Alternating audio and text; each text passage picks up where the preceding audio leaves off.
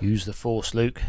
You will need one of these leads with the clips, and that gets pushed off. As soon as the lead hits the water, it moves the hook off, so you will need one of those, and a cascade swivel as well for this rig. These ones are from Gemini.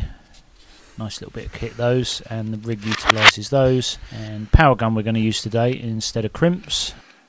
A couple of reasons for that. And then just your normal swivels. We're going to go for 2 O's today and 1 O's. And Gemini SRT springs, again essential for this rig. And the idea is with this rig, there it is made up. You've got a smaller fish, may well go for the smaller hook, so your pouting and your whiting sort of thing. And then your bigger cod on the larger bait as well. So 2 different hook sizes. Probably a size, say, you can use a size 4 or size 4.0 for the bottom. So start by tying on the main swivel onto 60-pound line. I use greased weasel, but you possibly have your favourites there. And then it's just sort of 4 or 5 turns round, form a loop, and then go back through 2 or 3 times. And then you want to pull sort of everything, keep everything tight. And then you would moisten at this point as well. And then just slide the knot, and then just sort of tweak the running end a bit as you go. You'll get better at that. I tend to use line clipper here, but you can see I'm using the big scissors. That's what I had to hand. And then you want to take the other end of the line. You've got about 1 metre or so of this. You can adjust that depending on your casting style and where you're fishing from. And then onto that you're going to put a bead. These are the beads that come with the SRT swivels, and these are some aero beads from China that I just bought that are pretty rubbish. Let's get rid of those. And then your 1/0 size swivel onto there, and then slide that down. And you're going to put a bead, your SRT spring, which slides on there, bead, and then you're going to tie it off with that power gum. I'm suggesting you use power gum here because you can move the power gum up and down the line a little bit easier than the crimp as well, so you don't need to be as accurate, and it sort of gets you out of a hole by tidying up the rig a little bit easier.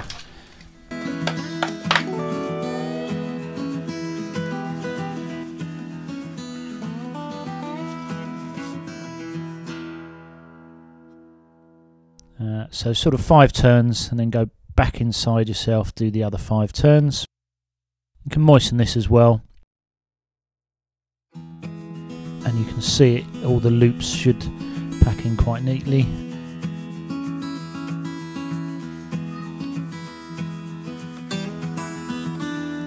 And then trim it, not too close because it might pull out. And there you go. So at the top of the rig you've got your swivel tied onto the end. You've then got a bead, a swivel, a bead, and then you can actually use some more power gum at the top there as well to trap that in. So you're basically trapping a swivel onto the main line, and the SRT swivel is going to give it a little bit of flex. Now on the bottom hook, so this is further down now towards the weight, this is where you're going to utilise a cascade swivel, and your top hook is going to hook onto the cascade swivel. So we're going to tie the power gum on again. This is a stopper for that second swivel. I don't really like those big scissors. I shouldn't be showing myself using those. The bead, this is the bead that comes with the SRT spring as well, which is, I really like those beads as well. A little less fiddly than the aero beads. And then you're going to put on the Gemini that way round, and you've got to make sure it goes the right way round. So you've got your cascade swivel one there, and you've got to make sure it goes on the right way round so that the point of the cascade swivel is pointing downwards. And you're just going to trap that cascade swivel in. So put a bead in. Obviously the bead needs to be wider than the actual swivel itself. And then back to the power gum, bung that on, lovely, trim that one off, not using those scissors hopefully. Let's tidy up the beads, look at that, magic. Okay, really starting to get somewhere with this rig now. So you've got your cascade swivel in there, that's going to be trapped in, and then you've got your SRT sprung swivel on the top. And now it's time to put the hooks on. Got a slightly larger, I think that's a 3/0 or 4/0 will do. You can use any size hooks you want really. I tend to find a bigger one on the bottom hook and this smaller one on the top. So I'm going to tie onto the bottom here to make this rig make a bit more sense. The lead clip, always use a lead clip, don't go directly onto the lead. And then you want to tie on the hook using the same knot did last time. I'm using Amnesia here, that's that black line, the snood line. Amnesia is brilliant, absolutely brilliant hook line. And now you need to start thinking about measurements. So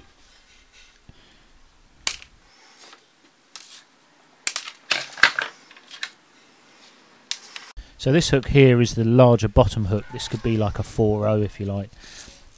It really depends on what bait you're using, perhaps squid or lug even tied on. And you're going to tie that on to the cascade swivel, which is your bottom hook, using that same knot. Always moisten the knot as well. It's not going to be much more than sort of 6 or 7 inches, the bottom hook there. It's quite short. So we know that when it's pulled straight and the hook is clipped into that hook clip on the lead, that the next hook coming down from the top swivel, the smaller hook, we should know where that's going to go. And if you want to make your hook snoods exactly the same, you can look at this video. It's a previous video we did, how to make your hook snoods exactly the same, and that might be helpful here. But I've just roughly measured it out really to there. The top hook goes into the cascade swivel clip, the bottom hook is, and then just tie on the top hook snood as well. It's good if you can try and keep that line as taut as possible. You sort of, in the end, when you've tied a lot of rigs, you tend to keep everything taut by using different fingers and wrists and stuff like that, just to keep everything tight. And then I'm just going to do the simple one here. Really good knots come out of this Amnesia as well. I do recommend that Amnesia. That's £30. Sort of blood knot there. Okay, clip it short with those comedy scissors, but what we're left with is a little bit of a mess here. So it's time to tighten everything up. You can see that cascade swivel moves there, and that's because obviously the power gum hasn't been pushed tight to trap the swivel between the two beads. So you want to make sure that the black line, that's that Amnesia there, is straight and it's the same tension as the main line. Now obviously if you have got big bait on here, you might need to adjust it slightly before you cast, but roughly it'll be something like that. And again, that's the advantage of the power gum, you can move it without it harming the line. And once there's a bit of weight on that line as well, that will tighten everything up.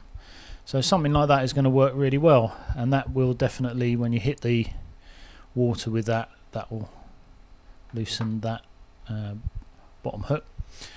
And then of course we got the top hook as well, and that's going to latch itself onto there.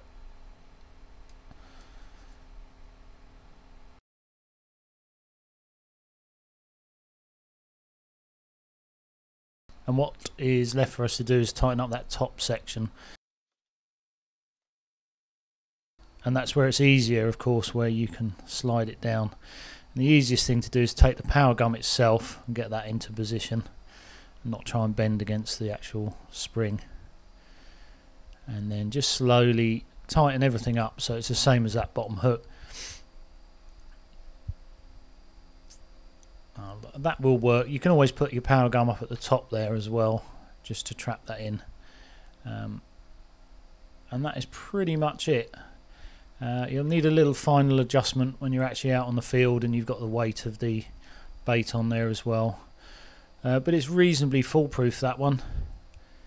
And as long as you haven't got bits of lugworm that are wrapping around the rest of the line, that should all disengage once that hits the water.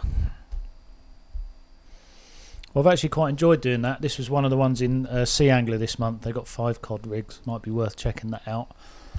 Give this one a go. We're going to take that fishing as soon as the weather dies down a bit. There it is, made up. Be great to have you subscribe to the series, and thanks very much for watching.